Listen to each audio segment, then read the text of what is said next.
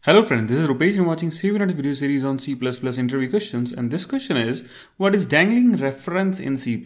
I know you might have heard about dangling pointer, but it is dangling reference. So yes, it is possible we can have dangling reference. You might have already seen those topics, but you don't know that is called dangling reference. So I will explain that. So we'll be needing one example. So let's implement that.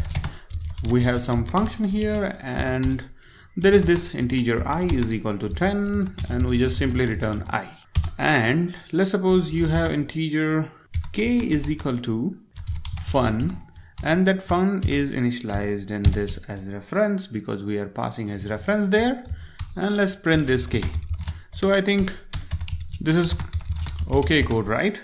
No problem in this code. Because we have this main here, we are calling this function is having this I is equal to 10, it is returned by reference, and we got this inside k, we are printing that, and this is not correct.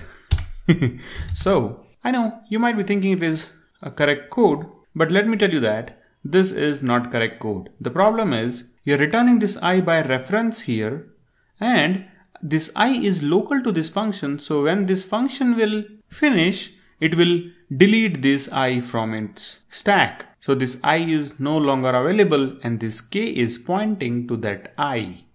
Okay, and this k doesn't have any idea that I has gone already. So this is a dangling reference. I know you knew this, but maybe you didn't know about what is dangling reference. So if you found something new, then don't hesitate to give a thumbs up and comment whether you knew already or not.